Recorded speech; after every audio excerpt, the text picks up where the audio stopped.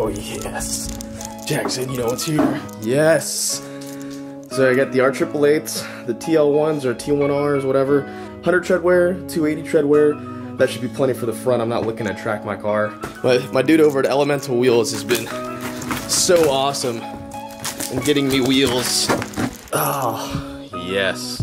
I haven't even seen what these wheels look like, so this is my first time seeing them too. They had to kind of specially make them for this car, from what I understand. That's why it took so long to do the wheels, is because they had to do a like a custom design on them. Oh, fuck, yes. Dude. Oh my god. You know what? Holy shit. These are the fronts. These are 19 by 10s for the front. Oh.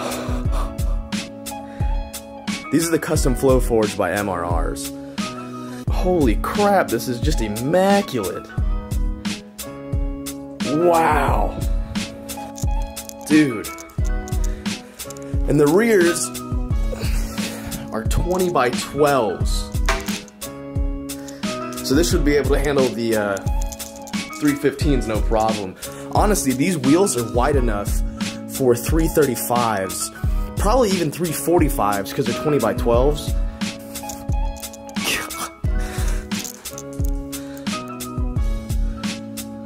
Just fucking, oh. It's a brushed aluminum finish. The camera actually makes it look a little bit more gold, a little more yellow. Dude, this is gonna look crazy.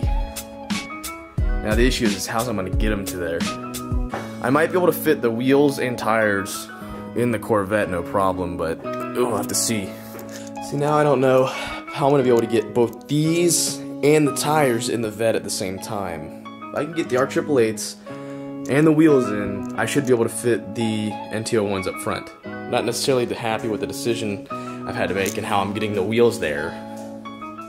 Probably not. This is totally probably not okay, but whatever.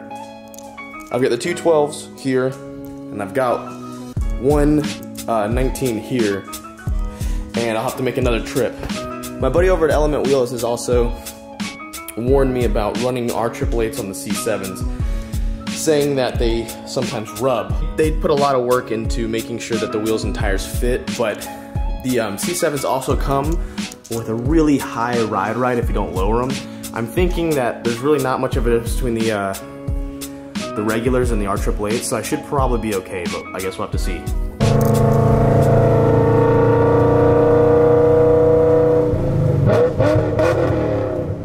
I was actually kind of worried about having the back one to open, but it sounds so fucking good, I might just leave it like that.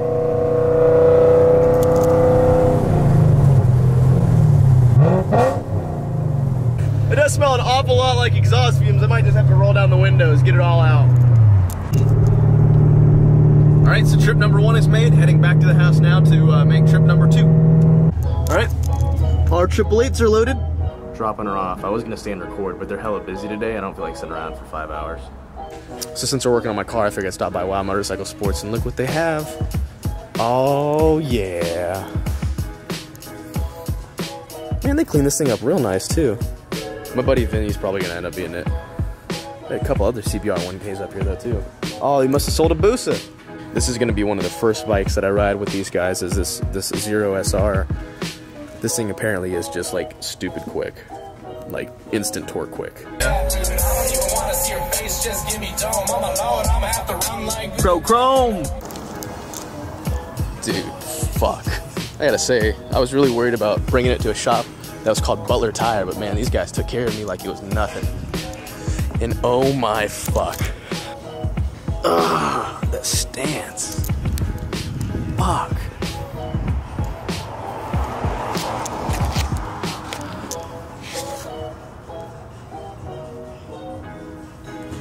It's not bad. It's still got a good bit of room. I don't think it's gonna rub. It's got a lot of room. Didn't have to remove the brake coolers either. Ah. Man, the video makes it look really gold. Holy shit, it looks so... You guys don't know, it looks so much better in person than you guys can ever imagine. Oh my God, dude. I just can't even right now. I don't know why. On the phone, and I think even on this camera, the wheels almost come out more of a gold, like more of a yellowy gold than in person. This is a, I'm telling you, like in person, it's more of a like a bronzy gold. It looks different than it does on camera, but god damn. More than enough clearance. A lot of people are saying lower it, and yes and no. So factory, you can lower these things by probably close to an inch with these lowering bolts that are already built into the, they do it for shipping purposes, and this one is still shipping height. The reason I haven't lowered it yet is because those rear wheels. I want to make sure that they cleared first. I can probably drop the front a little bit, the rear not so much. I kind of want to keep the rear the way it is, so it'll kind of have that more of like angled look. God, that is delicious. I feel like those R-triplettes, they almost look narrow on the back of this car. I mean, they still look wide, but the R-triplettes, they're in 315. They don't make them in a 325 or a 335 or even a 345 for 20-inch wheels. These are 20s in the back, 19s up front, staggered MRR wheels. This is, I think, the first Corvette to get these, and I know it's the first Corvette to get this color. They usually make these particular wheels for the Lamborghinis, but they kind of like had to kind of custom make it for this car. If you want to get wheels fulfilled, go through elementwheels.com. Link for them is in the description. They do all my wheels. I know the owner at this point pretty well. He's a really cool guy, and the customer service is unmatched. I might be able to drop the rear just a little bit. I mean, I don't want it to rub though. That's my main concern. You can't roll out fenders on a Corvette because it's fiberglass.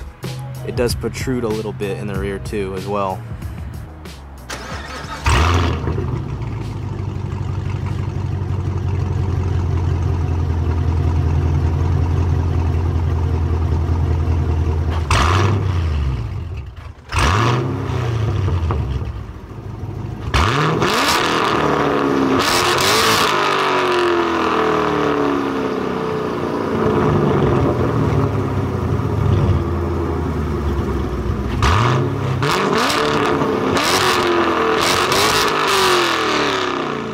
Right now I'm on long tube headers only, just some random cheap Chinese brand that they sent me to do a video on. They went out of business almost instantly afterwards. Then I've got the Army Tricks. Right now it's just axle back. The X pipe didn't show up and it's not on yet, so it will get a little bit more loud. After I do the supercharger, it will be louder. By the way, that's coming February 3rd. I don't know if I've mentioned that. It'll be easy for me to restart. Hold on. Yeah. Say what you were saying again. We're gonna do this. Oh, I think you should get a Mac. No, never mind. I'm sorry. I'll restart. You're the worst actor I've ever heard. Re-record, restart. Continue. I can cut it. I have the power of editing. I have iMovie. You're not gonna cut it. You're right. I'm not. I know you're not. He has iMovie. He can edit. All right. Action. So Infectious thinks that this car wouldn't look good with a matte. He doesn't think it'd look good with a matte. I'm saying semi-gloss. God. It needs something kind of semi-gloss, white diamond. Because otherwise the gold's gonna stick out too much. There's gonna be like the focal point of the car, and that's not gonna be good. He does have a good point. Oh yeah, black. The mirrors are black. The roof's black, and the whole ass is gonna be black with the wrap. Keep the spoiler black too. Yeah, of course. We're not going APR. I'm going APR spoiler. Yeah, the whole back. Yeah, the whole back is gonna be black. That's gonna look. Yeah, it's gonna match the roof. And this line right here, all the way around the hood, is gonna be matte black. It's gonna be like ACW, Atlanta Custom Wraps. Yeah. It's gonna look similar. So you actually plan on keeping this car? I think so, dude. This is it. How would we made him trade him married? Well, no, you bought the warranty, so. It's voided. Oh, the factory one is. Yeah. Ours. Oh, okay. Ours is good. Cool. I'll just pull off the blower if it blows up.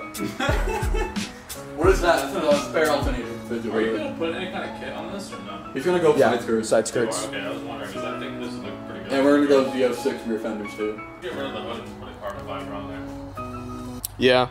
I'm thinking Z06 hood. The only difference is that's a little bit taller and wider. You need a cowl anyway. You're gonna have a blower. No, it'll fit.